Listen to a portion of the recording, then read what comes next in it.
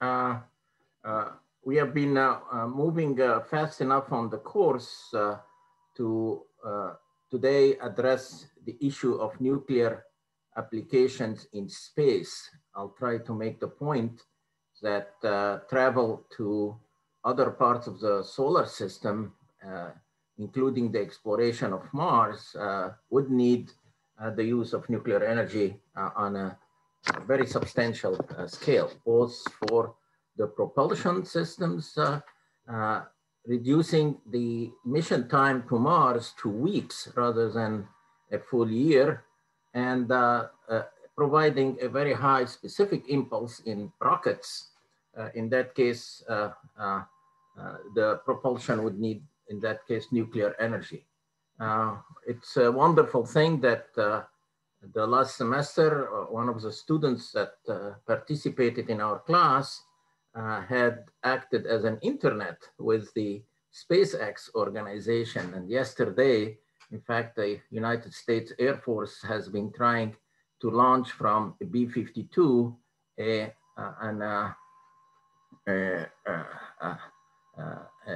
scramjet. So it's really still in space, but the nuclear scramjet would be a very efficient way of providing propulsion in space. So let's learn as much as we can about nuclear propulsion and the aspects of why is it that we need to extend our technological civilization according to the Kardashian scale, remember the first lecture, into space. It's a very fascinating topic, and I invite you all to maybe participate in the effort. So we already covered one part of the notes on space nuclear power, the part on the nuclear power, but I'll try to cover as many of the other chapters on propulsion, on power reactors, and particularly cosmic and space radiation. Let's start with the chapter on nuclear and plasma space propulsion. Why is it that we need to develop the possibility of using nuclear energy in space, and what has been done and what can be done? A famous author, Arthur Clarke, the person who wrote the book on Space Odyssey 2001 and so on, can be quoted here. Two possibilities exist. Either that we are alone in the universe or we are not. Either way, it's fine. If you are not alone, then we can survive with other advanced civilizations, technological civilizations. And if we are alone, then it is our destiny to spread life and be stewards of life to the rest of the universe. Again, we come back to what we mentioned in the first lecture about Enrico Fermi, the Fermi paradox, and the topic of aliens that keeps coming up, whether they exist or not. Basically, he's quoted to having said at a lunch with some of his colleagues in 1950, "Don't you ever wonder where everybody is?" And this is a Fermi paradox. Notice that the Earth, the universe is 13.7 billion years old, but the Earth itself is 4.6 billion years old. And it resulted from what we called earlier, maybe a supernova or the collision of two neutron stars. So if our universe is 13.7 billion years old and the Earth is 4.6 billion years old, there have been billions of years, more than millions, for other maybe technological civilizations to evolve in general. Some people suggest that we may be the only one present, having been lucky enough to overcome really great filters. And one filter could be just a pandemic that would wipe up the human race, or an asteroid or a comet that could hit the Earth. And like what happened at the age of the dinosaurs 65 million years ago caused massive extinctions. So nevertheless, we have survived quite a few of these great filters. And an answer to the Fermi paradox, we come back to it, is, oh, we are right here. Nobody else survived to our state. The filter is behind us. Nobody is there to show us a path. We have to blaze the trail ourselves. As we are too early, it is our destiny as a human race to lend a helping hand to those who will follow us. Further, there could be life out there, but not as we know it in general. Humans, of course, feel an innate mission to preserve and spread life to the rest of the universe. With their acquired intelligence, science, and technology, they feel that it's their sacred destiny to preserve life, starting with the equivalent of a Noah's Ark. So that should be the emphasis of the space program, because extinctions can happen on Earth by extra kind of sources of extinction, like an asteroid. But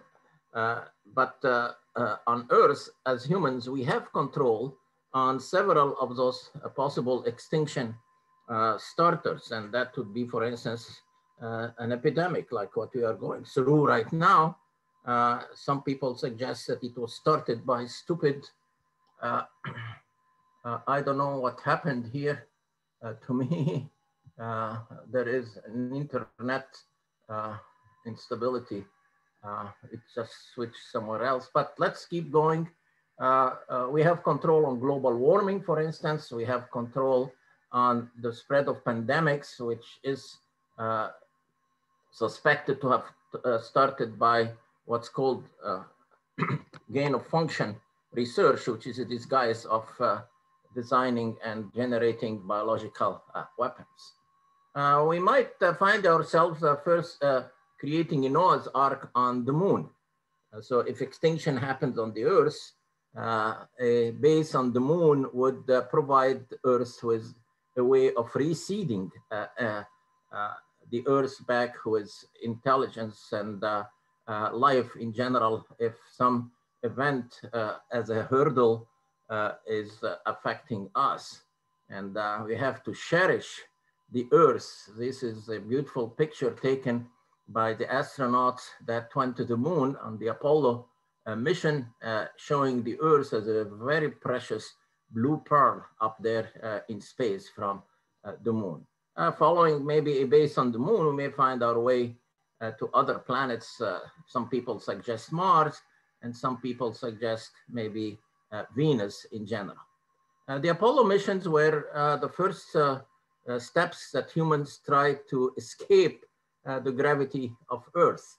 And there have been 6 moon landings, and Apollo 11, Apollo 12, Apollo 14, Apollo 15, and Apollo 16, Apollo 17. So 6 moon landings. Some people think, oh, it was only 1 Apollo mission. No, there were 6 moon landings on the moon, and humans have left their trace of their feet on the moon. That was from the Apollo 11 picture. It happened on July 20th, 1969. So definitely we are going back to the moon. And in that case, as engineers, we are going to be contributing to the effort, some of us more than others. And you could see here that getting a base on the moon or traveling in space requires some power requirements. So this shows us here the graph. Let me magnify it here. It shows us the, this is, I think the y-axis is, I have to magnify it here. It shows here the dependence on the days over which the missions in space would last. So if they are in days, fuel cells will do the job. But if we go to missions that are requiring years, well, there is no other choice we have other than nuclear energy. And so this shows it also in ours. And this is basically the requirements of fuel in kilograms and the energy that is required for those different missions. So for large missions, we can use still combustion engines, which would be chemical rockets. In space, you use, say, a mixture of hydrogen and oxygen. For very short missions, our battery has been doing the job real nicely. Fuel cells, where you use hydrogen and combine it with oxygen in space. Solar cells and isotopic generators, we'll cover that in a previous chapter, can also provide us with mission times in the range of maybe a few years, but nuclear reactor generators are needed for long-term missions, whether it's propulsion or providing power on a base on the moon, on, say, on Mars as a starting point.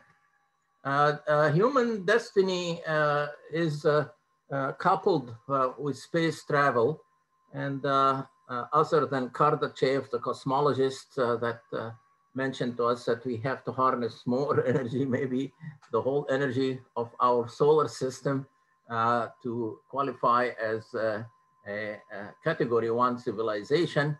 Another famous astronomer, Frank Drake, and he's a person who originated the effort of what's called the SETI project, or the search for extraterrestrial intelligence.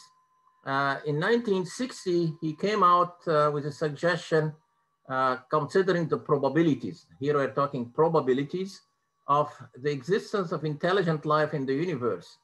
And he tried to estimate the probable. So probable because it's probabilities, based on probabilities, how many number, capital N, of planets with Earth-like life with a technological civilization in the known universe. And he came up with what became known as the Drake's equation, a very different, very famous equation here.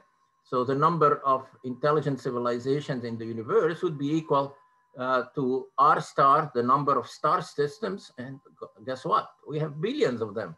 We know we have galaxies, and so far from us, and there are billions of them, but it doesn't mean that life exists there. You have to multiply that by the probability of the occurrence of stars with planets. And that has been established. We have been lately discovering planet upon planet upon planets surrounding different stars.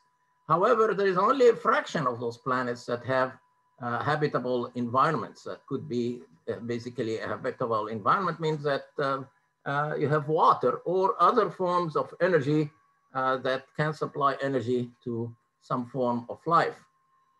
Basically, then that's multiplied by a piece of L, the probability that life has originated on a given planet, then multiplied by the probability that the evolved creatures have the technology to send signals to us, or to send radio waves like what we are doing right now, sending radio waves from our TVs and our radio communications and even microwaves to the rest of the universe. An important factor in the Drake's equation is capital L, which is the longevity factor. So the suggestion here is that there exist those hurdles that the civilization has to overcome, either caused by natural phenomena or the civilization just simply destroys itself. And for us on Earth, global warming can destroy us, can shorten our longevity factor. Nuclear war can shorten our longevity factor, and gain of function research, which is suspected to have led to the existing virus pandemic. As I suggested, you can go and Google gain of function, GOF, and learn more about it. We would be destroying ourselves by trying to destroy each other. Here is a description of the known galaxy that we live in, which is called the Milky Way galaxy. Why is this called the Milky Way galaxy? Some of you definitely have gone out at night away from the light pollution from cities and looked at the sky and found that wonderful sight of a cut through the Milky Way galaxy. And the Milky Way galaxy contains, it's a rotating galaxy, as you could see here. It has arms that look like spirals, and some of them is a Sagittarius arm. You have nebulae, and here is our sun position in the Milky Way galaxy. And around our sun, of course, we have our Earth and the other planets, whether they are the gaseous planets like Jupiter or the solid planets like Venus and Mars and the Earth. Basically, periodic mass extinctions, as we have learned from the fossil record on Earth, say the extinction of the dinosaurs, suggest that some of the events that led us to overcome many of the hurdles have been overcome because of the simply pure luck. So here we can suggest a modified form of the previous equation by Drake by adding a factor n sub e, for instance, and let's take some of the probabilities. One of the probabilities that you could add p sub y here would account for the fact that our sun is a yellow dwarf of just the right size so as not to destroy Earth within its 11 or 22 year solar cycle flares. We are coming out from the bottom of a minimum of a solar cycle, and it takes 11 years. Another interesting factor would be P sub gamma, shown in the equation here. This is based on new knowledge that we have acquired since Drake in 1960 wrote his equation. Provided that we survive the gamma rays burst. We covered that in the chapter on gamma rays interaction with matter, which would sterilize the whole galaxy, totally the whole galaxy. And then we have some lucky occurrence is that Jupiter is protecting the Earth. So it provides us with another probability here, P sub j.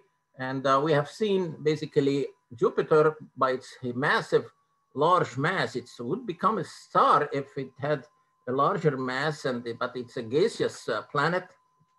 At the center of Jupiter, hydrogen behaves like a metal from its very high gravitational pressure in that case. And it has been protecting the Earth by attracting to itself comets and asteroids, which would have caused extinctions on our Earth. So this is a modified form of the Drake's equation. However, an optimistic view would not consider just probabilities, but consider possibilities. And possibility theory is a different theory mathematically than probability theory. And on it, we base the field of logic that we call fuzzy logic or the theory of plausibility. We talk about possibilities or possibilities. And when you multiply probabilities in probability theory and you switch to possibility theory, you replace all those probabilities by possibilities. The product of all of them, which is an AND gate in the field of logic, turns into the minimum of all those possibilities. And those possibilities definitely are definitely less than one, but nevertheless, there can be very close to one. The only factor that we really understand in that either the modified Drake equation here that introduces effects not considered by Mr. Drake is that is the R star factor. We know that our galaxy contains from 100 to 400 billion star system alone in our galaxy. And we have hundreds of galaxies, maybe billions or millions of galaxies in the universe. So some people suggest that life should exist in some way or the other elsewhere in the universe. To survive, human civilization needs to expand itself into space. And I'll quote here some, let me see who gave us that quote, that Professor Stevens Hawking, a great scientist, he passed away, but he suggested, although the chance of a disaster to planet Earth in a given year may be quite low, it adds up over time and becomes a near certainty in the next 1,000 of 10,000 years. By that time, we should have spread out into space and to other stars. So a disaster on Earth would not mean the end of the human race. However, we will not establish self-sustaining colonies in space for at least the next 100 years. So we have to be very careful in that period. This is very, very smart quote that we have to all heed together. Concerning the Fermi paradox, its main points are formalized by Michael Hart. First, there are billions of stars in the Milky Way similar to the sun. And in fact, yes, now, almost daily now, new planets are being discovered. And some scientists suggest that some of them would have a livable zone like the Earth. It doesn't preclude that there are other forms of life other than the one that we have on Earth, which depends on water and oxygen in the air. Two, with high probability, some of the stars are Earth-like planets. And if the Earth is typical, some may have already developed intelligent life. Some of the civilization may have developed interstellar travel. Even at the slow pace of currently envisioned interstellar travel, the Milky Way galaxy could be completely traversed in a few million years. And since many of the stars similar to the sun are billions of years older, this would even would seem to provide plenty of time. Another gentleman, Jonathan Carroll Nellenbeck, suggests if you do not account for the motion of stars when you try to solve this problem, he means by that the Fermi paradox, you are basically left with one of two solutions. Either nobody leaves their planet, or we are in fact the only technological civilization in the galaxy. Stars orbit the center of the galaxy on different paths at different speeds. They occasionally pass each other. So aliens could be waiting for their next destination to come closer. It's sobering here to think about that, but the most important aspect of it is that if we are the only civilization in the galaxy, it's our destiny to spread life in the rest of the universe. So this is the point of the Drake equation in its modification. Something that is associated with the existence of life similar to what we have on Earth is the existence of phosphorus. It seems that phosphorus is a preclude to some form of life that looks like the one on Earth. Because if you look at the chromosome, this shows us here the spiral form in a chromosome, and we have the genes on it. You'll find that some parts of the chromosome definitely contain phosphorus. Look at all those little stars here. So a form of life that would have the DNA like ours would contain phosphorus. So we have to look for phosphorus, and phosphorus basically is the basis of the DNA, the RNA, and the ATP, which cells use to produce energy. And that has to do with the adenosine triphosphate ATP. Its composition in cells definitely contains P here for phosphorus. The ATP contains phosphorus, the ADP diphosphate contains phosphorus, and the monophosphate contains phosphorus in general. So this is some kind of an indication of the presence of life similar to ours here on Earth.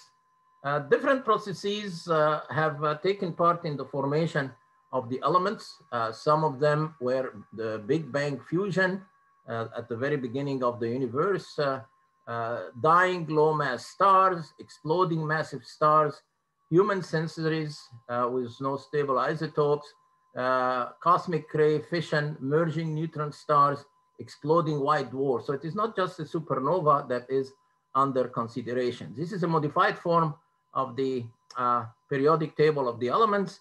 And it shows us basically that phosphorus 31 is a very, very low process. So the formation of life that would look like ours would be very low. These two parts of the periodic table here contain the lanthanides series, and this would be containing the actinide series. If you add to those two series here, you find yourself expanding the periodic table of the elements, but some of those elements formation is favored by different star processes. For instance, if you think about dying low mass stars, you can identify the elements that were formed this way. However, the very heavy elements, the americium, the curium, and so on, would have been formed from human synthesis, and there are no stable isotopes for those elements. However, the actinides, uranium, neptunium, plutonium, basically are suggested to have formed during the merging of neutron stars in general.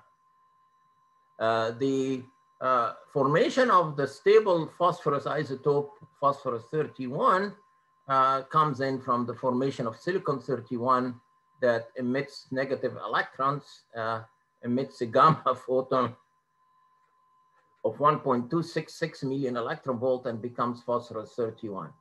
So this is phosphorus 31 seems to be a condition for the existence of a life form that looks like our DNA. It doesn't mean that other forms of life that depend on other physics and chemistry exist. For instance, even on Earth here, you'll find that we can find biochemical life forms that depend on arsenic asphalt bacteria. And that happens in Mono Lake in California. It contains arsenic eating bacteria. So bacteria there are living on arsenic, which is toxic to human life. So there may be other forms of life that depends on different chemistries and physics in the rest of the universe. These are the cyanobacteria that on Earth generated the oxygen that we today depend on both as plants and as mammals and other animals in general. The deep ocean also have different forms of life. We know that in the fumaroles or volcanic emissions that contain primarily H2S or hydrogen sulfide in general. All right, so life in the universe could be in different forms, and life on Earth is threatened by the hurdles that we mentioned earlier, or the filters, if you want to use the word filters, and to expand our reach beyond the Earth. Well, we have reached the moon, but we have also reached Mars with probes, Venus with probes, but not humans yet.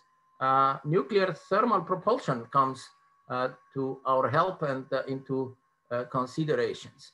There are different forms of nuclear propulsion. One of them that is suggested is solid reactor core. That's called, so in that case, you get a nuclear reactor, you have a reactor core, you bring in a propellant, in that case, hydrogen from a tank. So hydrogen becomes a fuel in that case for the chemical rocket. You pump it into the reactor, you heat it, and then you exhaust it through a nozzle. And you use that liquid hydrogen, which would be cryogenic and very cold, to cool. You could see here this pipe coming in here as a feed line and surround the nozzle to cool it. Otherwise, the heat generated by the hot hydrogen exiting the nuclear reactor would melt the metal. So you notice that you have those coils or wiring around the rocket nozzles. In that case, that's a cooling process. Without the cooling, we cannot have those rockets. And in fact, the design has been suggested. It's the NERVA design here, where you have a big nozzle and you'll have a nuclear reactor with control rods and the tank that contains the hydrogen. Notice that you are not burning hydrogen and oxygen. If you burn hydrogen and oxygen, you need two tanks, one for the fuel, in that case, the hydrogen, and one for the propellant, the hydrogen, and the other one would be the oxygen in a chemical rocket to combine with the hydrogen produce steam or water. In a nuclear reactor, all you need is hydrogen. Hence the weight of the system would be much less, and also the reactor would contain much more energy than the chemical energy in any form that you could think of. So nuclear reactors in that case would have a very low mass, but a very large amount of energy for the propulsion process. And that's why nuclear reactors would be ideal for propulsion. A design of a nuclear reactor would have the core, you would have the nozzle, you'd have a reflector around the core to reflect neutrons and make them small in size. You bring in the hydrogen in that case, you heat it up and you exhaust it from the nozzle. And of course, you bring in a flow to cool the surface of the nozzle. And that was a part of the design of a nuclear reactor. Another type of a reactor would not be a solid core like shown in the previous diagrams, but a gaseous solid core. So you would use in that case fissioning uranium hexafluoride in the core of a reactor, and you inject the hydrogen into it, it will heat up and exhaust in a nozzle. So all these ideas are for nuclear fission reactors. You can also use what's called electrical propulsion. So supposedly on a spacecraft, you would have a crew, and that would be the crew enclosure right here. And then you use the energy that the source that you have to produce electricity, and the electricity at the end of the spacecraft here would use what's called the thrusters. The thrusters would eject the accelerated ions, heavy ions of maybe heavy elements like xenon, for instance. And this is an artist depiction of such a craft that will take us to Jupiter. This is a very large storm on Jupiter that has been lasting for years and years now. So that would be the name of that particular kind of a ship is called the Prometheus ion thruster. So we can have fission reactors. We can have also ion propulsion. And a depiction of it shown in the book and the movie 2001, Space Odyssey. The author was Arthur Clarke. He wrote the book, turned it into a movie. Notice that here, this would be the crew compartment, but on a long, long, long beam here, you would have your nuclear reactor provided the power. And you need what's called shadow shielding. The radiation from the nuclear reactor should not affect the crew in the crew component here or compartment. So you provide what's called shadow shielding. You shield the nuclear reactor where it is along that beam, and the radiation would never reach the people in the crew compartment. So the crew quarters are positioned on a beam with shadow shielding away from the nuclear rocket engine. So we can have nuclear rocket engines. Some people also talked about a fusion rather than just a fission reactor. In that case, you create a system that has magnets. This is a cross section of a coil here, where you create a thermonuclear plasma. And for instance, you burn deuterium and helium-3. Remember, we mentioned that those two deuterium fuses with helium-3, you get an alpha particle and you get a proton or hydrogen ion. Both of them are charged particles, so the magnetic field will direct them along a nozzle, and you can get thrust from the rocket. So there are many, many concepts of rockets for space propulsion. And this is not pie on the sky. Scientists are working on developing these ideas. This is an experiment on a fusion rocket experiment at the University of Washington here in the United States. And basically, this is a depiction of maybe a futuristic fusion rocket for a Mars mission. We'll describe in the next chapters, why is it that we need to think about either a fission rocket or a fusion rocket rather than a chemical rocket. One idea that was explored is what was called the Orion concept. In fact, the next spaceship that is being designed for a trip to the moon is named Orion also. But Orion has been suggested initially as a Mars exploration type of a ship. The ship is shown here. It would be manned by 4 people. They call it a taxi. And it would use what's called external pulsed plasma propulsion. How does it work? It works with having a very large number of small nuclear devices, fission devices that you throw out or outside of the enclosure of the ship, explode them here, and then you have here a big, big table or a plate actually that gets the impulse. That's why it's called pulsed plasma propulsion, and gives an impulse to the ship on the top. Obviously, you would assemble that whole kind of a ship in space rather than assemble it on Earth and before you can use it. So for nuclear fusion propulsion will depend maybe, or our descendants will depend on the D-helium-3 reaction producing 2 charged particles. Why charged particles? Because then a charged particle, according to the Lorentz equation or the Joule equation, will rotate around the magnetic field lines, and in contrast to the DT reaction in fusion, deuterium plus tritium, 80% of the energy in that reaction is carried by the neutrons. But here in that reaction, the kinetic energy is carried by the charged particles.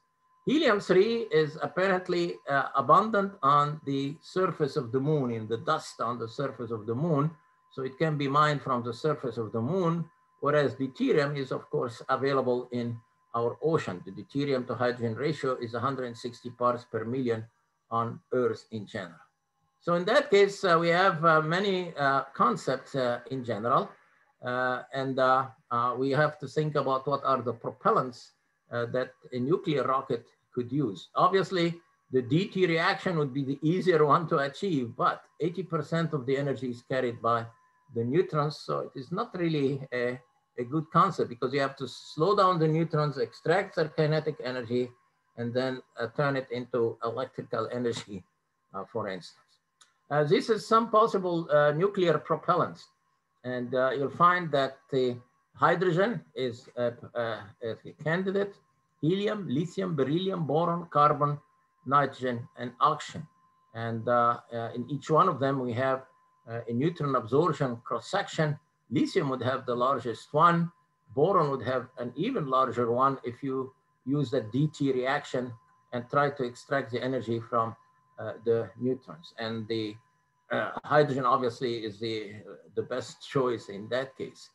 Now for a rocket, if we are going to use nuclear propulsion in a rocket, we want to learn very quickly a little bit about rocket physics, and then you become a rocket scientist, quote unquote, rocket scientist. The description or the figure of merit for comparing different rockets is what we call the specific impulse. Now, what is the impulse in mechanics in general? If you take the force as a function of time and you integrate it over a certain time, this is what we call the impulse. And basically it's a time integral of what F of t would be the thrust force of the rocket. Now, what matters primarily in a rocket is not just the total impulse, but the specific impulse. So what is the specific? When you say specific means it's per unit energy. When you say density, it's per unit volume. So when you take that impulse here and divide it into the weight of the propellant, the integral of F of t dt, or the impulse divided by the weight, that is impulse per unit volume. We call this the specific impulse, and it's a ratio of the total impulse per unit weight of the propellant. It's very simple to remember what is the specific impulse. Obviously, in nuclear rockets, if you have a nuclear energy, you have a very, very large amount of energy per unit mass. So that is already an important factor. If you have a chemical rocket, you also need both a propellant as well as an oxidizer, like hydrogen and oxygen. So half the weight already is gone here. You don't need the oxidizer. You don't need to load liquid oxygen on the rocket. The energy would be contained in the nuclear fuel. The weight of the fuel basically is an integral of the mass flow rate that you use in your rocket multiplied into the gravity acceleration. And if you integrate the mass flow rate over time, where you are burning the rocket, then that gives you the specific impulse. For a chemical rocket, you need a tremendous amount of that mass flow rate of hydrogen, liquid hydrogen. For a nuclear rocket, it's material in the fuel itself. This is the size of a chemical rocket. This is really the design of the Saturn V rocket that took us basically into the Apollo program. If you visit the Kennedy Space Center or another space center like in, I think in Alabama, you can find one of those rockets kept for display on its side. So it's on the ground. Now notice here the very, very small size of the people there in the drafting. It's a tremendously large rocket, and think about the rocket that would take us to Mars. If it's a chemical rocket, how bigger it is going to be. If you simply take an approximation of what we wrote earlier for the specific impulse, would be the force multiplied into the time of the burn divided by the mass of the fuel turned into a weight. So that would be the gravity acceleration. If you take the mass of the fuel divided into time, that's a mass flow rate. So in fact, the specific impulse as another formula would be the thrust divided into the mass flow rate, or the specific impulse divided into W. The interesting thing is, what are the units of the specific impulse? If you take the units of the force in the SI system of units, it's newtons multiplied into time, and then you divide by the gravity acceleration, that's meters per second squared, and the mass, let's take this equation here, and the mass flow rate is kilograms per second. You find that newtons is kilogram per meter second squared. Force is equal to mass by acceleration. In other words, the units cancel out, and guess what? The unit of the specific impulse is something that was not expected. It's in seconds.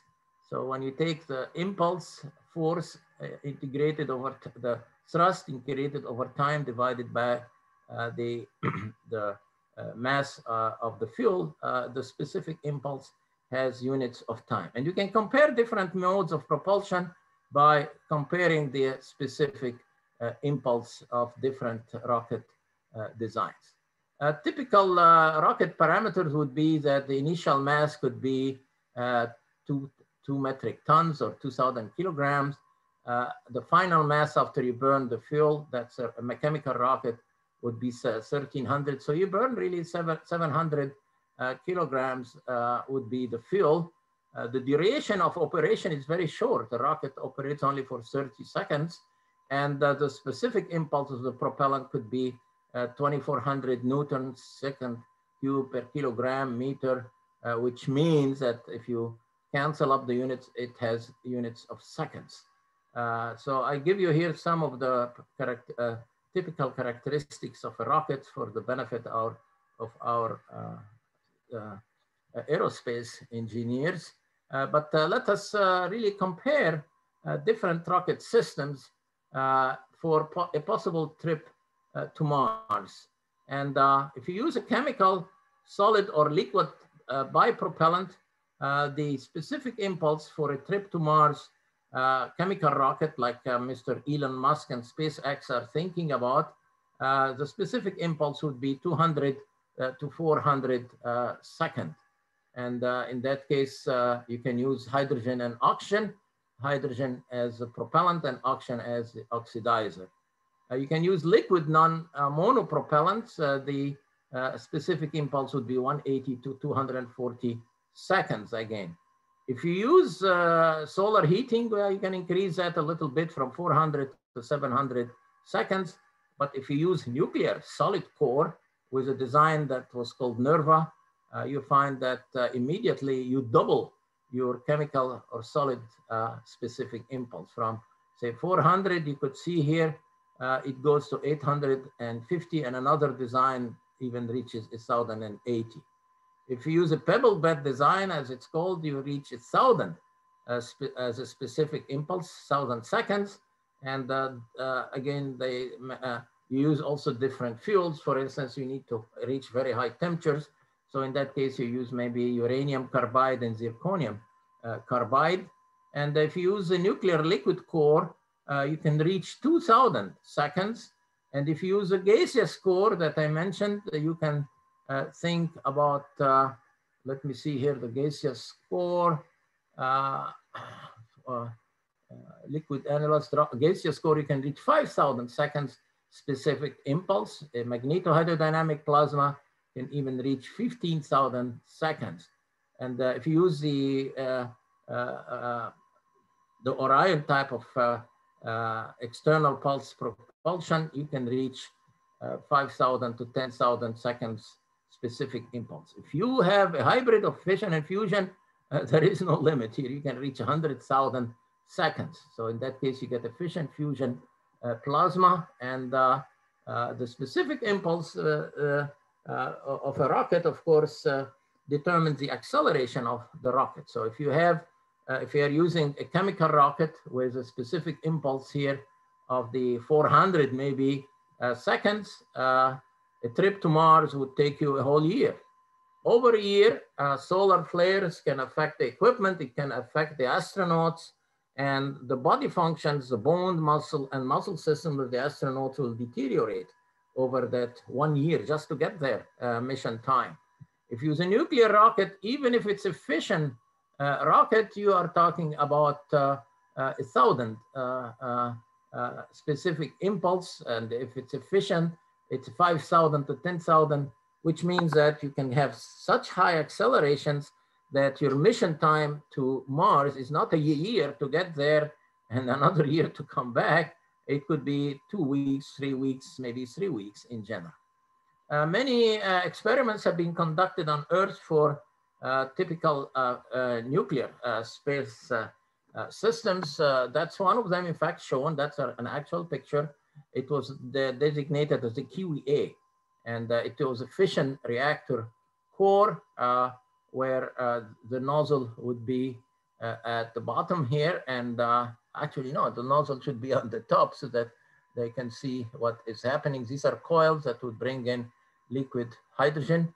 There were many, many versions of the Kiwi reactor. I'll show you one in operation. You could see here that the top here has been coupled to a nozzle, and you could see there the hydrogen going through the reactor core and then expanding in a nozzle, not shown in that design. It would be on top. If you look at that picture here, this is now the exhausted hydrogen in the desert, and that's a Kiwi A.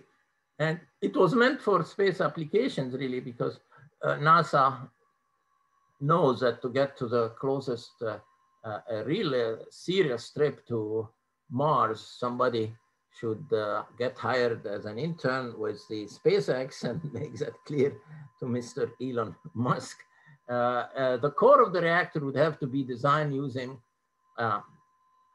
uranium, of course, but uranium carbide can take very high temperatures, and you have a coating of niobium carbide, and your hydrogen would circulate inside this very high temperature material.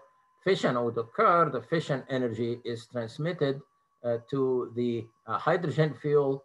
It becomes a fuel in that case because it would be exhausted with a high momentum. Not only nuclear reactors were some kind of experimented with for nuclear rockets, but also for a possible plane engine. And this is a jet airplane engine that was designed for a possible airplane that would circle the Earth for basically an unlimited amount of time or years by using nuclear fuel. So that was a test of a nuclear rocket airplane engine, no, not rocket, airplane engine in the desert of Idaho at the Idaho National Engineering Laboratories, where tests have been conducted in general. Just a comparison here between the different planets in our solar system. Here is Earth. Mars, interesting enough, it's much smaller than Earth. So some people do not realize that. And Venus is the same, almost the same size as the Earth. So some people suggest that we should think more about Venus than thinking about colonizing or building a base on Mars. Mercury is rather small and close to the sun. And I mentioned Jupiter being a gaseous planet. Now, these planets here, Mars, Earth, Venus, and Mercury, are all rocky planets. That's really solid cores. While the outer core of the Earth is molten through radioactivity, but Jupiter and the outer planets, Saturn, Uranus, and Neptune, are all gaseous planets. So if Jupiter, some people say, was much larger than this, it would be another sun. And you'll find here that these are the options that people are considering for space travel. Just moving from the Earth to the moon, we have used liquid hydrogen, LH2, and liquid oxygen as the fuel to reach the moon. However, if you want to reach the asteroid belts in Mars, we need to think maybe as using hydrogen as a chemical rocket and combine it with oxygen. Again, liquid oxygen and liquid hydrogen. Beyond this, to Jupiter and the other planets, probes are being sent there through using gravitation in general. This is the comparison of the size of a chemical rocket compared with a nuclear rocket for a Mars mission. The chemical rocket would be 285 feet in height. The nuclear rocket would be also very large in size. However, the weight of it is 9 million pounds in Earth orbit. Whereas if you divide that by a factor of 10, then this would be the size of a nuclear rocket. And they did mention the higher specific impulse for a shorter, for a faster acceleration and a shorter mission time. Now the interest, of course, is on Mars, but we have to think about Mars being very, very different from the Earth. As I suggested, Mars is smaller in diameter than the Earth. The distance from the sun is obviously larger. However, the temperature on Mars is very, very, very low. So at night, basically any material there freezes. So we need energy stored from solar collector in the morning, or alternatively, we'll need just nuclear reactors to produce power for us, or wind power. Mars is notorious for its very high wind speed almost continuously. What's different on Mars is that its atmosphere is primarily 96% carbon dioxide, whereas the atmosphere on Earth is 78% nitrogen. We are breathing primarily nitrogen here, and then 21% only is oxygen. So that is not simple. In fact, the latest probe on Mars has tried to produce oxygen from chemicals that are maybe on, well, hopefully it is chemicals from Mars itself. What's important there is that the gravity on Earth, because the Earth has its atmosphere still protected, it's 100 pounds in weight, the force of gravity. On Mars, it's very, very low gravity, 30 pounds on Mars. So in that case, Mars doesn't have enough gravity. And because it doesn't have enough atmosphere, there is no protection on the surface of Mars from solar radiation. So the early astronauts that would live on Mars cannot live on the surface. Yet you see depictions by different groups showing large cylinders on the surface of Mars where those astronauts would live. Those astronauts don't have protection against space radiation. They'll have basically to build their bases either underground or on the sides of cliffs in general. And of course, the difference is that here, the Earth, we have 7 billion people. On Mars, it's still 0 up to our best knowledge. There are conceptualizations of missions to Mars, so I think it may become reality in our lifetime. It would be a wonderful thing to happen. There are challenges, though, for the trip to Mars, and in that case, if you need power, well, you can depend on wind energy. If you want, the early probes depended on solar energy, but the solar collectors of photovoltaics simply get covered with dust, and they do not operate. They lose their operability. Some probes, interestingly enough, were covered with dust. They lost their operation, and then came a storm and wiped up the dust off the surface of the photocells, and they became operational again. One suggestion, as I suggested, for a nuclear engine is one that would use a fission core, and in that fission core, you heat up hydrogen and exhaust it in a nozzle. There was, though, that Orion project that they experimented with, and for anybody designing a system of that kind, I'll give you the basic relations here. I give you some conservation of energy, conservation of momentum, type of a derivation of the Orion concept, or the external pulse protection. You would have that shock absorber plate. You throw little nuclear devices away from the space ship, you explode them, you generate a shock wave. The shock wave is absorbed by the shock absorber at the bottom of the rocket, and conservation of momentum would propel the rocket out up. So the design of that shock plate is a very important undertaking to absorb the shock from a small nuclear explosion, in fact. And some people even try to design such a shock absorber plate. One of them is shown here at San Diego. They run some experiments at General Atomics in San Diego. So that could be a situation for a very simple design. You would assemble it obviously in space. And so this shows some experiments here where they are trying to check the idea of the impulse from an external explosion that would propel a rocket. But done on Earth here, you could see that they have a chemical charge. They exploded here. This is the shock absorber plate under a model of the spacecraft. And you could see here they explode the chemical rocket. And this is what's called the Orion type of a project. And indeed, the shock wave gets the rocket to rise. And you do it in a pulse manner. So you throw away a small nuclear device, explode it, oops, you get a propulsion in the front. I show you here the fraction of the solid angle intercepted by the pusher plates, which becomes a very important aspect of it, because if you have an explosion here, it will distribute the energy over the whole 4 pi r squared.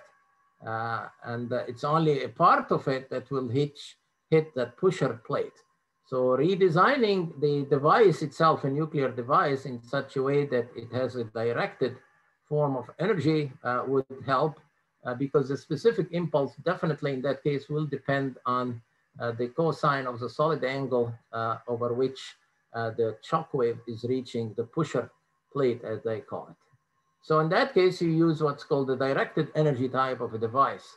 And this is a device where you have a fission explosion, whatever, plutonium or uranium-235, and you create radiation inside the casing here, and then you get a propellant on the top, like just maybe some plastic or paraffin wax.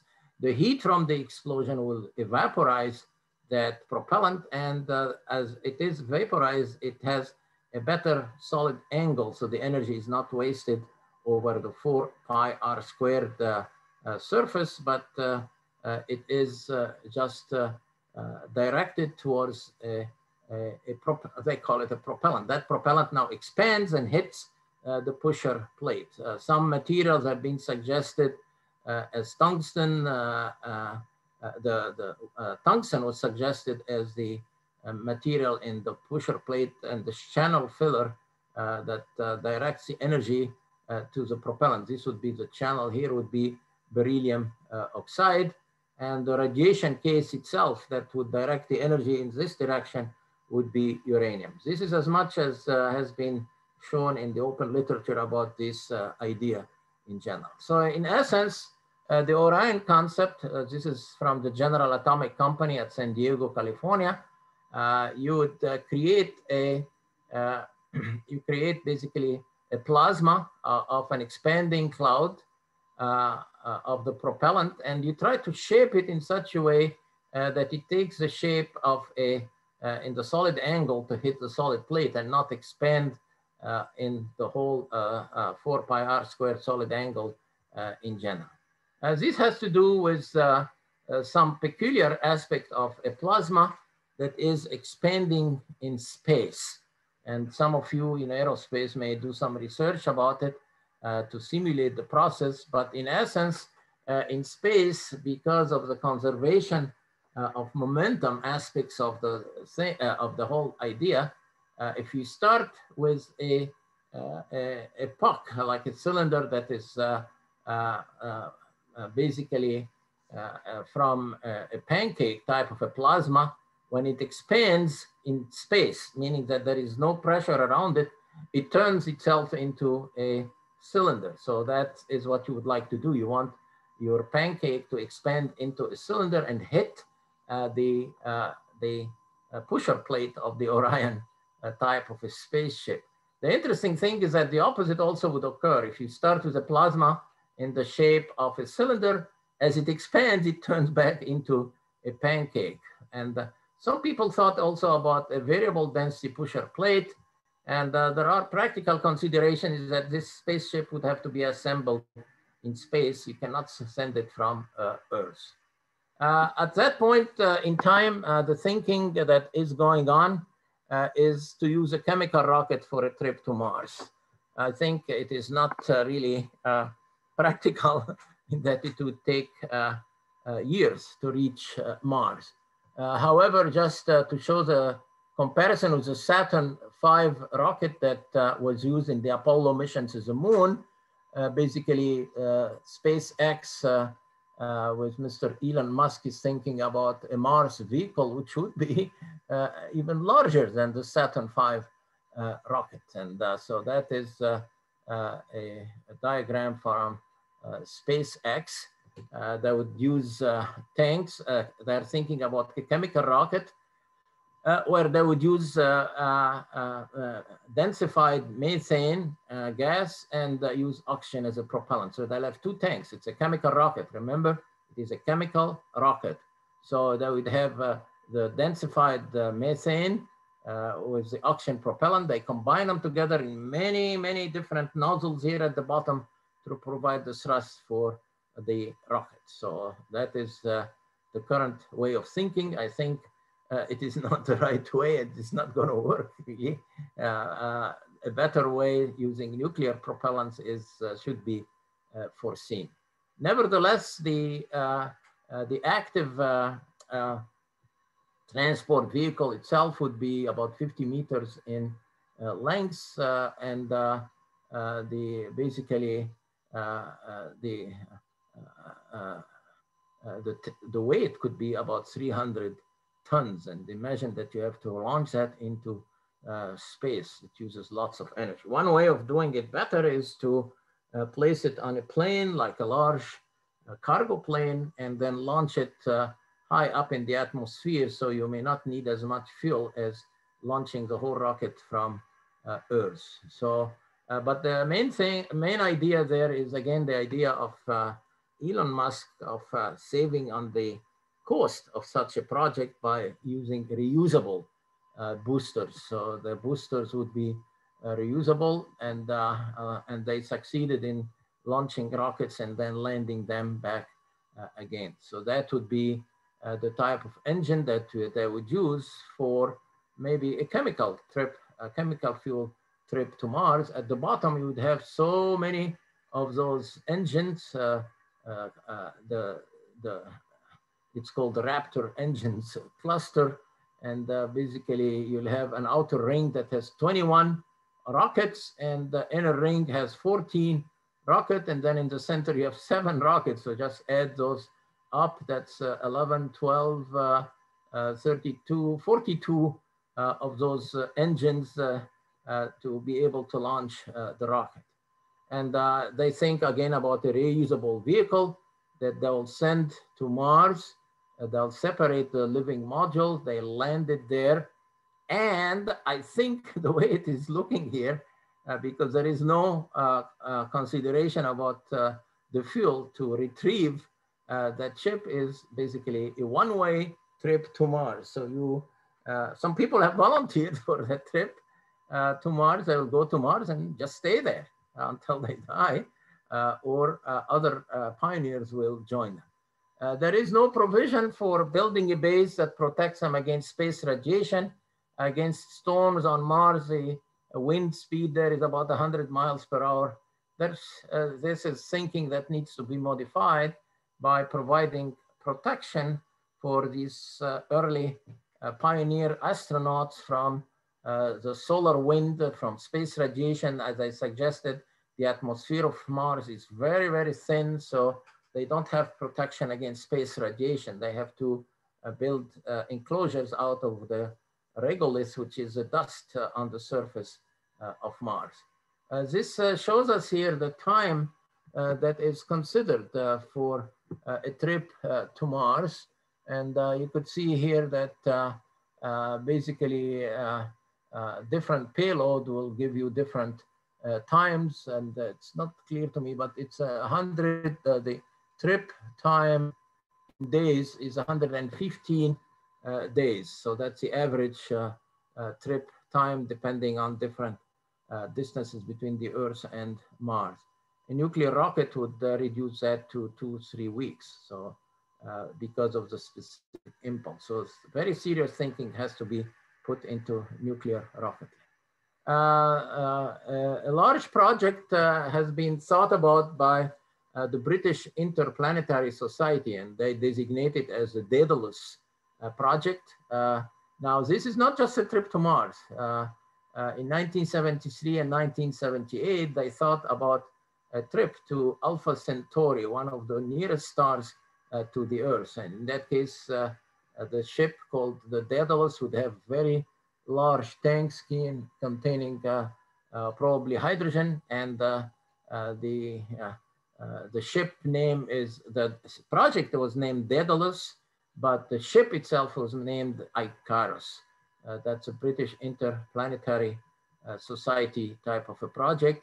And we know now from this Hubble Space Telescope, there are hundreds of planets have been discovered around solar systems, and maybe one of them would allow for life like what we have on Earth. So they planned a trip to basically Alpha Centauri, and it's a star system, and it is a small star 4.2 light years away. So if the spaceship moves at the speed of light, it will take it 4.2 years. Obviously, we cannot move at the speed of light, because if you move at the speed of light, you are now in the form of a photon of energy. You are not a matter anymore. So we cannot ignore our way of trying to travel to other parts of the solar system. And definitely, this is a dream of humanity. It may happen in your lifetime, or maybe in the lifetime of your children or grandchildren, but it will remain as a dream for humanity in general. New developments in propulsion for space application is use plasma propulsion and photonic and laser propulsion. So in laser propulsion, you direct the laser towards the surface that absorbs it, and in exchange in momentum would propel the spacecraft to its direction. So you could see here they create a large sail, and the sail now would be irradiated by lasers from the Earth to direct it towards star system. Some designs even consider, say, that the solar wind itself or solar radiation would be absorbed by the sail, and that would direct it towards Mars. These are all very interesting conceptual design. Some people even consider the use of antimatter for such system. And the very, very, very far-fetched idea is to use basically a warping of the space-time continuum. So say if you warp the space-time continuum in the front of a spaceship, that's called the propulsion. And if you alter the space-time system behind the spacecraft, then the spacecraft will start moving from the area of the enlarged or high space-time continuum to the area of flow, and that would be a propellant system, very, of course, science fiction based Albuquerque space-time continuum. And people have really talked about it in different conferences, and science fiction is definitely very ripe with ideas along this line, and science fiction can become reality. This is reality, as I said, in the making of a project in Russia, and they are really building here a device that they call the nuclear space tug. And basically they have trusses for mounting cooling systems, and have radiator panels for cooling. And in that case, that uses electric propulsion or ion thruster propulsion. So space is some kind of a topic that is the next kind of step for humanity in general. Robert Frost, the poet, wrote, "Someday the world will end in fire, others say in ice."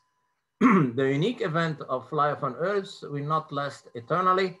Biological life on Earth depends on the sun, which will not last forever. So the solar constant is gradually increasing. With the sun becoming brighter and hotter and larger, at some point, the sun is going to engulf the Earth and the inner planet. So before that happens, humanity may have found other homes at other solar systems, and life would be spread in the rest of the universe. I'll conclude here that chapter by reading the last paragraph. Humans are bound to biologically engineer new forms of life adapted to the vacuum of space or on the surface of frozen moons like Ganymede or Europa. Such mobile life will free itself from the planet's gravitational traps, inhibiting its free movement.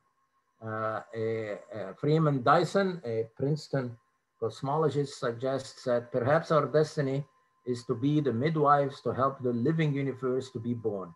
Once life escapes from this little planet, the Earth, there'll be no stopping it. So that's some interesting material for thinking about. I'll go to the chat room. If you have questions, I'll answer some questions. If not, we continue learning about nuclear space applications.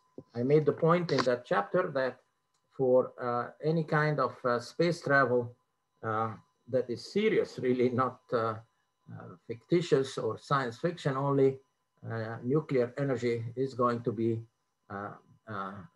adopted by humanity to reach not just other planets in our solar system, but even beyond our solar system. If any questions are there, I'll answer them. Otherwise, we won't waste our time and we keep covering another chapter. No questions, so I'll won't waste our time. We go and cover another chapter in the nuclear applications in space. Let us look at space radiation. That's a topic of interest to both our electrical engineers, which have the task of sending satellites into space and shielding them against space radiation, and the future astronauts that have to survive in a very, very radiation intensive environment. So if you send astronauts in space, you have to protect them against radiation in general. Not only the astronauts, but the equipment itself. So you have, the terminology here is hardening the equipment in general. It is important to study the effects of space radiation in space missions from the perspective of its effect on living organisms, such as the astronauts that would be in orbiting space station or in bases on the moon or on Mars. The moon has absolutely no protection against space radiation, particularly the solar wind. You have to consider what materials you use in the space environment, not just to protect people, but also to protect your instruments. You have to shield the materials and the electronics and the life support systems. And it's inevitable when astronauts are being launched to the space station that they should go through a very, very harsh radiation environment. That is the Van Allen belts around the Earth's crust. So if you send people into space, you have to protect them against the effects of space radiation. This is the latest mission that landed on the moon. Remember, very few people know that there were 6 landings on the moon. That was the Apollo 17 mission on the moon on December 19, 1972. That was about 39 or 40 years ago. The possible, of course, other goal for space exploration is Mars. And Mars is becoming some kind of the emphasis, even though some people suggest that we should build a base on the moon before we think about going to Mars. Now let's talk space radiation. On space missions, we encounter 2 forms of radiation. One of them is the galactic cosmic rays, abbreviated as GCRs. These are particles that permeate all of space, and they were caused by supernovae or explosions, like stars that used up their nuclear fuel, and simply the gravitational force started predominating and they exploded. As they exploded, they generated those cosmic rays that come to us and come to Earth, in fact, almost isotropically from all different directions from other parts of the universe. If we are within the solar system, other than the galactic cosmic rays, we also have solar energetic particles that are designated as SEPs. They are not associated with solar flares and coronal mass ejections, which are in fact associated with the solar flares and the coronal mass ejections that happen when the sun is active. The last 2 or 3 years, we were in a period of the solar cycle, 11 to 22 years, where the sun was not active, but it is coming back into an active position, and magnetic fields basically can eject radiation from the sun.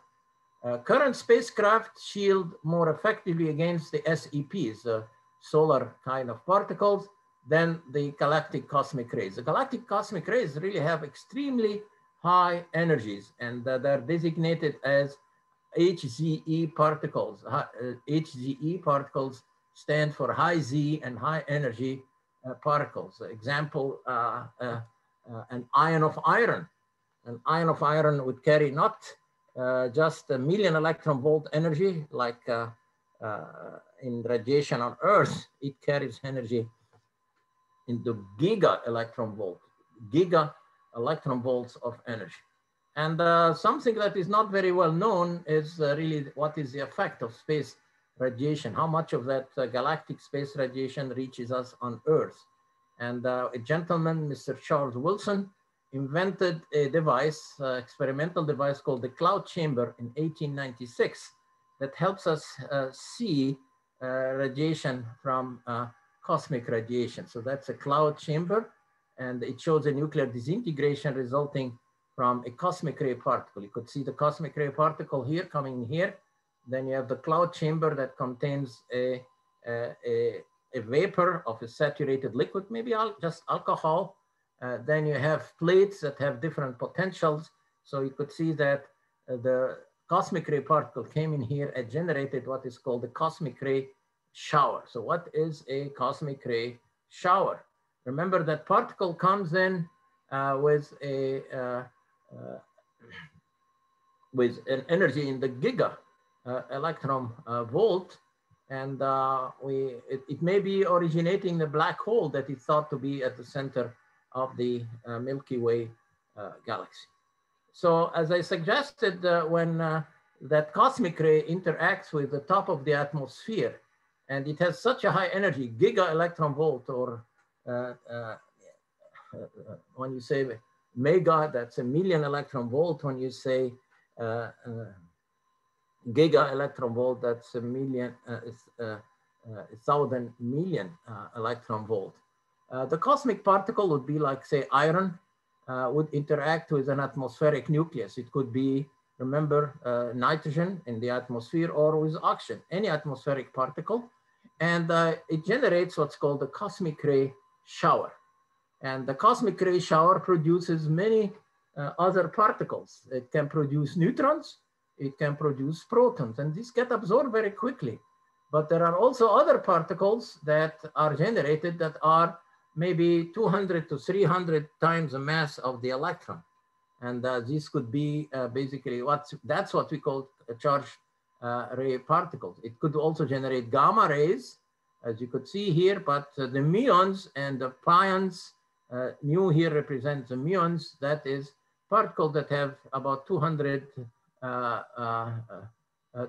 electron masses in general. And you could be sitting right now on your desk and watching a computer screen and being irradiated by a cosmic ray shower, and you would not sense it. So it's part of the ubiquity of radiation in the atmosphere or in the Earth's environment in general. So cosmic ray showers can occur not just for astronauts in space, but for instrumentation in space, electrical instrumentation, as well as the humans or spacecraft, but also while students are watching a lecture like we are doing right now. Some large cosmic ray showers can have an intensity of 1 million particles with an energy, say, on average of the muons and pions of 10 million electron volts. And basically that can be attenuated by a factor of 100. And so we can calculate from this the initial energy in the particles initiating the shower. And the initial energy would be I, the 1 million particles in a shower, that's 1 million particles, each one of them carrying 10 million electron volt of energy per particle, multiplied by the attenuation by a factor of 100 in the atmosphere of 100 electron volts per million electron volt. So one of those cosmic ray particles can be estimated to have 10 to the 15 electron volts. And as I said, that would be 1 million giga electron volt. Wow. And you find that those subatomic particles is a zoo that some people put into a table, very much like the periodic table of the elements. And they have subdivisions, as you know, the subatomic particles, the hadrons, these are the baryons, strongly interacting fermions, and the fermions is particles like the electrons. In that case, these can be protons, and the anti-particle of it is the anti-proton, and the mass of the proton is in energy units 938 million electron volts. So it's about 1 atomic mass unit. It could be a neutron, but look at the particles that these baryons could exist in. The lambda hyperon, the sigma plus hyperon, the sigma 0 hyperon, the sigma minus hyperon, the xi minus cascade hyperon. And notice the word cascade here because it happens in cascade showers. The common decay product could be the pions here and or a proton. So pion and proton, and you can get also radiation in general. The cosmic ray particles can also be in the form of mesons. The mesons, these are strongly interactive particles. You can have the pions, the pi minus, the pi 0, the kaons, k minus, and their masses, as I suggested, is not one proton mass, 931.55 million electron volts. This is 139. So that is almost the mass, if you take 0.51 as the mass of the electron. So this is 200 electron or 260 electron masses. And then you have other elementary particles that we know of in space radiation. Obviously, we know the photons. gamma rays and X-rays, but they speak also about the graviton. It is not a very well-known particle, but we have the leptons. This would be the muons, and it shows they are described with the minus muon or the tau particles, the tau neutrino. And again, it's 105 million electron volt of energy, which about is 200 multiplied by 0.51, the energy equivalent of the electron. So it's 200, almost 200 electron masses, the muons in that case. We have the different neutrinos associated with them.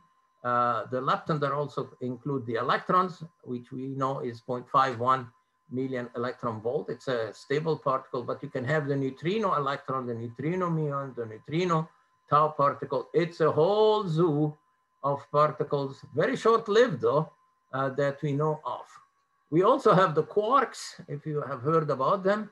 We have the up quark, the down quark, the charm, the strange, the top, the bottom, and we have what I would consider still like theoretical particles that happen in high energy physics application, the W particle and the Z particle.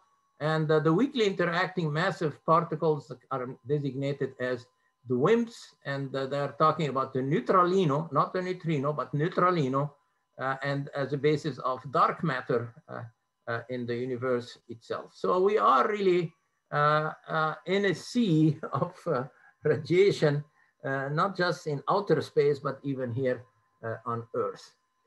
We know of that cosmic rays generate radioactive species that basically affect us as in life on Earth. For instance, we know 73% of the atmosphere is really nitrogen. The neutrons from the cosmic radiation interact with the nitrogen-14 isotope and produces a proton and carbon-14. And carbon-14 is a radioactive particle. The deuterons in the water, in our ocean, can absorb a neutron, and that creates a very, very small trace amount of tritium in the atmosphere. And other isotopes can be produced by cosmic ray particles. We know the unit of activity, so we are going to bypass it. But the creation of the carbon-14 is a very important process in terms of archaeology. As we suggested, basically, the production of carbon-14 that has a half-life of 5,730 years is an ongoing process in the Earth's crust. So as long as a living creature is living, say a tree or a human or a plant, the carbon-14 is being absorbed in the human body. When the creature dies, that carbon-14 is not absorbed anymore. So if you consider the equilibrium activity of carbon-14 and you calculate how much it has decayed, you can calculate the age of the archaeological item. For instance, the charcoal from some early man fires. So if you consider the radioactive decay law, if you take the natural logarithm of the activity as a function of time, and if you solve for the time, you get the time for an archaeological sample that contains carbon-14 as being equal to the activity of the sample multiplied by, say, the half-life divided into the natural logarithm of 2, and then you have the natural logarithm of the equilibrium activity of the sample that is produced from cosmic radiation. And when you measure the sample activity in the laboratory, you can get the time or the age at which the sample stopped absorbing the radioactive isotope. So in that case, it becomes the activity divided per unit mass in general. So if you measure the activity of the archaeological sample, you can determine its weight by dividing the specific activity by the mass of the sample itself. So in that case, you can, by substituting in the equation that we derived for T here, you can determine the age of the sample that you get, say, from a tomb, maybe from the time of the old dynasties in India, China, Egypt, the Middle East, or whatever. This is some of the radioactive isotopes that cosmic radiation creates in the atmosphere. Tritium, 12.3 years half-life, it turned into helium-3. Beryllium-7, beryllium-10, this is a very long-lived isotope, so once created, it stayed there. Carbon-14 is the one used for carbon dating, as I call it. Sodium-22, silicon-32, phosphorus-32, phosphorus-33, sulfur-35, and chlorine-36. Definitely, we also dealt in the chapter on radiation units with the absorbed dose. And the unit in that case is rad, radiation absorbed dose, which is 100 ergs per gram. And the SI system of units is the 1 gray. And we know that 1 rad is 1/100th of a gray, 1 centi-gray. So in that case, this is radiation. And this is a picture, a photograph of Mr. Louis Gray. He was a radiation pioneer who lived over the period 1905 to 1965. And the name Gray is used as the unit to honor him in the SI system of unit. All right, so now that we have dose rates, we have looked at this before. We are going to use not the unit of the REM or the sievert, we're going to use the Gray, just so that it applies to solid materials. When you have living materials, especially humans, we use the dose equivalent component. For our external sources, we can suggest that basically the source, we can get a yearly dose of 0.28 milligray per year. But internal to the, so that is primarily caused in more detail than when I covered earlier, from neutrons, terrestrial radiation, cosmic rays at 20,000 feet if you fly in an airplane. Notice that as an airline pilot, you received a much larger dose per year per individual. At the top of the atmosphere, the cosmic radiation contributes 30 millirad per year. Internal of the body, we have the potassium-40 that is radioactive with a 1 billion year half-life. So once you eat a banana and you get some potassium-40 in your body, well, it stays there forever. Carbon-14, radium-226, radium-228, and some tritium. And the average total dose to the body is 100 millirad per year per person or per capita. The radiation can cause damage to living organisms in that it can, especially the damage can caused by high Z particles, as I suggested, iron, for instance, nuclei or silicon nuclei. The ability, and they basically can break the strands in the chromosomes, affect knock out, because they are ionizing radiation in that case, knock out some of the genes along the strands of the chromosomes. So, and remember that if you have an X-ray track, the X-ray is electromagnetic radiation. It can go through the strand of DNA or the chromosome and maybe knock out one little genes of and cause some damage. But the damage is not as powerful or as significant as if you get a heavy ion track. And those heavy ions would be those iron ions that we said are HZE elements. So in that case, you find that the heavy track ion affects the chromosomes in a much, much more significant way. It can break the strands of the chromosome and either cause the death of the cell because those chromosomes carry on the body functions inside the nucleus of each cell. And but you could see the relative damage from a heavy ion track damaging a single chromosome compared to an X-ray track. And in fact, the astronauts being up on the spaceships have been affected by that space radiation. So it's very crucial to shield our spaceships, especially that those astronauts once sent to the space station will have to go through the radiation belts of the Earth when they are launched out and when they are brought back in. And I watched a video by an astronaut who was questioned about radiation, and he didn't know that he was subjected to space radiation being launched through the Van Allen space belt. And these are some chromosomes in the cell of one astronaut. And you could see here that there was a fragmented chromosome, totally destroyed. You could see here, this is a picture actually of actual chromosomes in the cells of an astronaut subject to space radiation that has been fragmented. Fragmentation comes in from those heavy ions on a much, much larger scale than if you get from an X-ray or a gamma ray.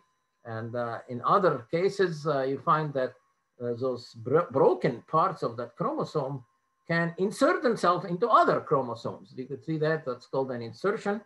And that insertion in that case causes mutations. So now that cell can either die, if it cannot survive, or continue dividing, and you end up over a long period of time getting not just mutations, but you get a cancer in that case. So it's very important for our space program, once we start going to the moon and Mars and send space ships out in space, and for Mr. Bezos and other people to find themselves on trips into space, to shield them against space radiation and to stay away from the Van Allen belts as much as possible. Okay, now we turn to our unit that we wrote earlier for biological matter, because we want to protect people against radiation. We cannot just deal with the rad or the energy absorbed by the material.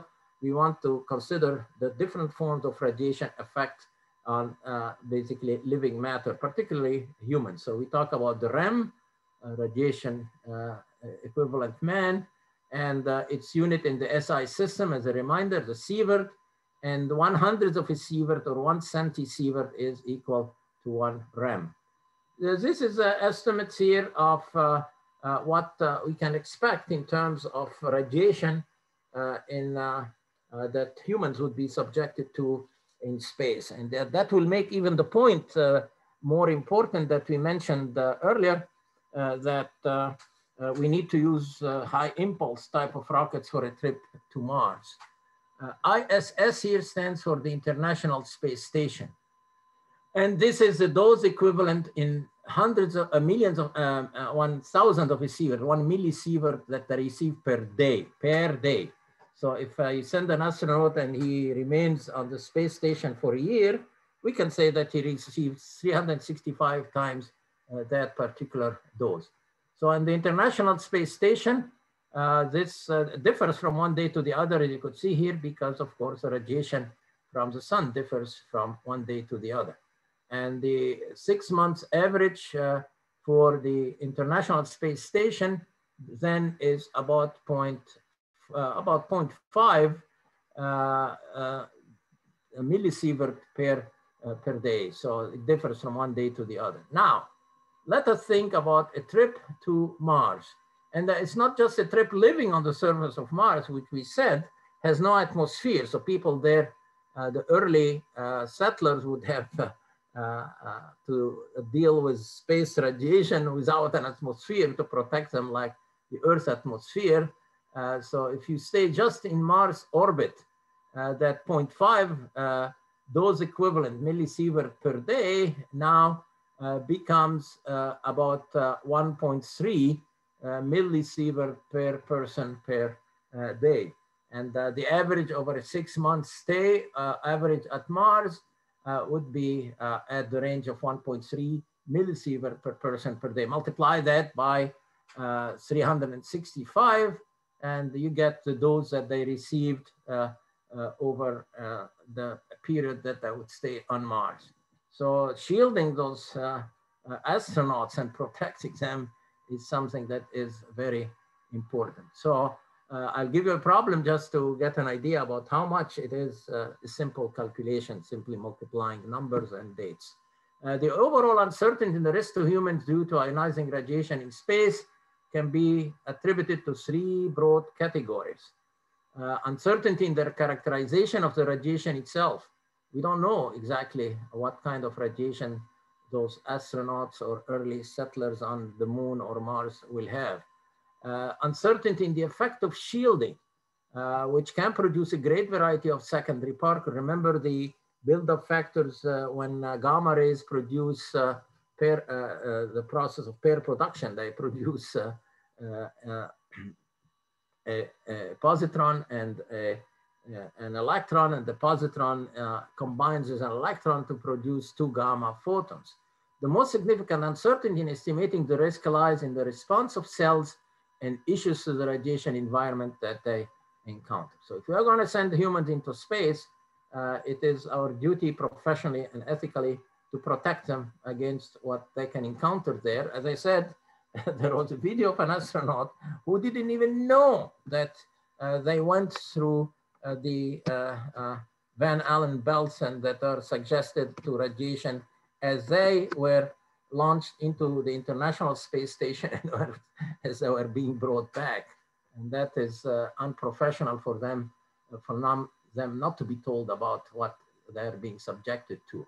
So what are the space radiation sources? The main one, as we suggested, is the galactic cosmic rays, which can have very, very high energy. And then we have the SPE, the solar particle events. These are the two sources that we have to shield instrumentation in spaceships and for astronauts in general, for trips to Mars, the moon, or colonies built on Mars or on the moon. So you'll find that the flux or the particles per second per square centimeter depends really on the type of radiation. So the solar wind protons have a very large flux, but their particle energy is low. So they're in the range of 0.1 million electron volt. But if you go to galactic cosmic rays, you find that their flux is small. So the number crossing unit area per unit time is small, but look at their energy. 10,000 million electron volts, 10 giga electron volts. Other sources of radiation are trapped electrons in the Earth, in the Earth's radiation belts. This is the outer zone of the Van Allen belts. They trap protons. Remember, the Earth's magnetic field traps the solar wind and protects life on Earth and our oceans and our atmosphere from vaporizing into space. When we have solar storms, you notice on the surface of the sun, those black, solar flares, you'll find that protons are primarily the source, and they have basically energies in the range of 1 million electron volts. So the higher the energy, lower the flux, luckily for us, so we can send our astronauts into the space stage. The galactic X-rays, the galactic radiation, the HZE as we call them, you'll find that they can be high Z elements like iron, or low Z elements like carbon, oxygen, magnesium, neon, and silicon. You can say these are intermediate size particles, but their abundance basically differs in space radiation. I mentioned iron as a typical source of particles carrying the galactic cosmic radiation. This is the HZE particle, high Z particles, iron, carbon, and helium. You'll find they basically, this is their distribution.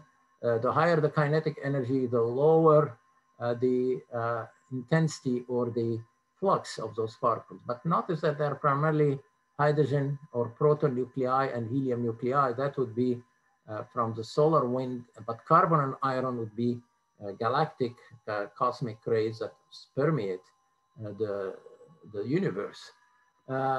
Some other important aspects that we worry about in terms of space radiation for our astronauts or for our early settlers, say on Mars or on the moon, is the solar particle events. The sun sometimes gets those sunspots, and the sunspots mean that the sun is active, ejecting parts of the atmosphere, the plasma of the sun. And these are seen when the sun is active. Right now, it was for 2 or 3 years because it goes in a cycle, as we suggested, of 11 multiplied by 22 years, 11 years cycle. You find that it was calm, but now it is re-emerging again. And some people suggest that a re-emerging solar kind of constant, the sun becomes more active, then it may affect the weather on Earth. So the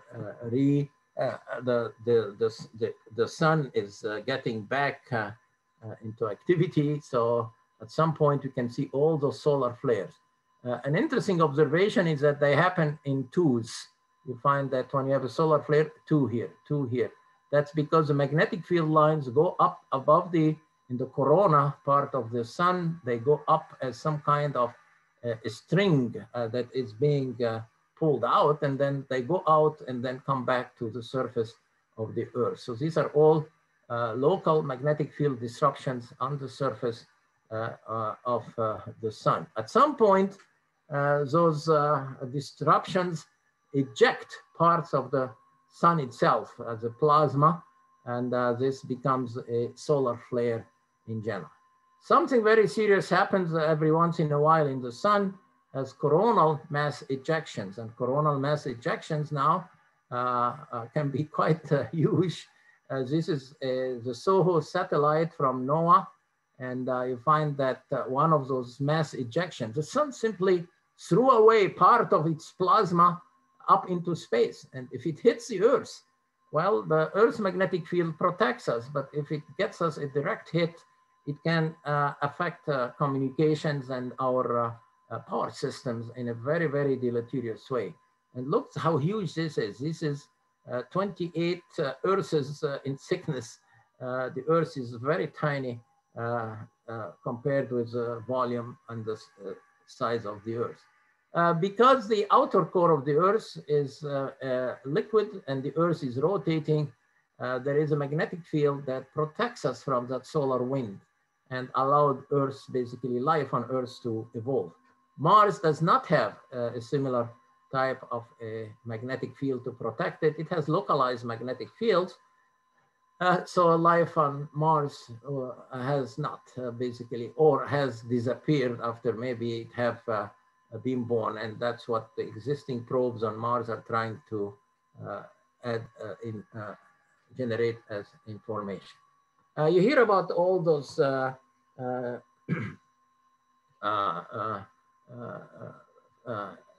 they have a name for it. They were called UFOs, and then they call them now UAPs, unmanned phenomena, and that can be related somehow to anomalies in the interaction between the Earth's magnetic field and the solar wind itself. So you notice that this is the axis of rotation of the Earth, but the radiation belts have a different axis. So at some point, the radiation belt of the Earth are not very high in the atmosphere, and they can come in different parts of the Earth and touch the ground. Oh, okay, now you'd expecting that to have many magnetic effects out of the basically the radiation from space to come close to the Earth.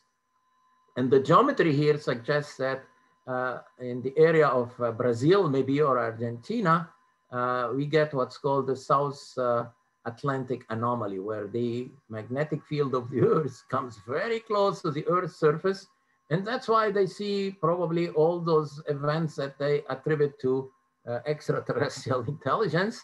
And look here, this is South America. If you look at the satellite picture here, and this is the area where basically the radiation dosage in March, 1995. So this was a picture taken by the Mir 18 space station, that's a Russian space station, of that South Atlantic anomaly. So there are parts of the Earth, especially on the eastern coast of South America, but it will also show in Argentina, and Brazil or Argentina are notorious for reporting unmanned aerial phenomena or unrecognized phenomena in general.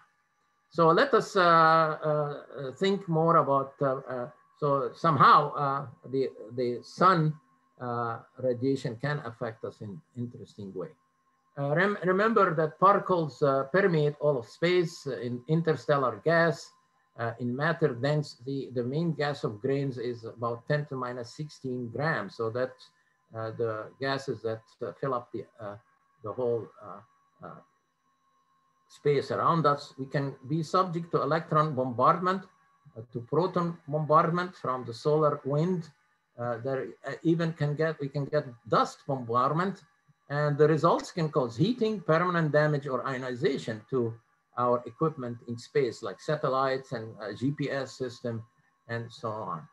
The radiation levels on Mars are very, very large because it doesn't have the protection of the atmosphere, as I said. So any base on Mars would have to provide protection to the astronauts against space radiation. And this is just sobering for those of you who would choose to study space. By all means, if you like the topic, try to, and the challenge of it, please try to interview with NASA. We had some students, as I suggested earlier, that electrical engineers in particular, that basically have been hired by learning that fascinating material. So today we cover the two chapters on nuclear and plasma space propulsion and about cosmic and space radiation.